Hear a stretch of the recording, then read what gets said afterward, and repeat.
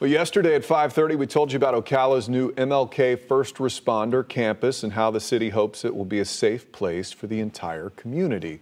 Now, we're hearing that campus will include a first of its kind in Florida, a safe haven box for newborns. News 6's Crystal Moyer talked to the woman whose own story inspired this life-saving device.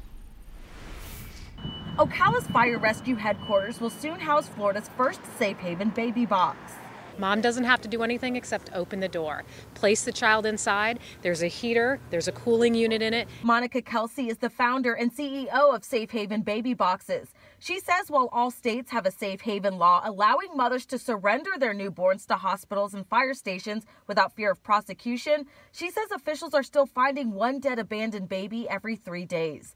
Kelsey says she almost wound up a part of that statistic. My biological father is a rapist and I was abandoned at birth. But my life still has value. And I wish that today my birth mom would have had those resources all those years ago. After retiring as a firefighter and medic, Kelsey created a safety device that's installed into the wall of a fire station or hospital. Once the door is opened, a silent alarm is activated. These firefighters will know that there's a baby in their box 60 seconds after that child is placed. And 60 seconds is enough time for mom to get away. Kelsey says this will give mothers full anonymity and hopefully will reduce the number of abandoned babies. She says once the baby is inside, the outer door locks and only safety or medical personnel can access it. Right now, Kelsey says there are more than 50 active baby boxes across the U.S. Nearly 100 babies have been recovered from those boxes since 2016.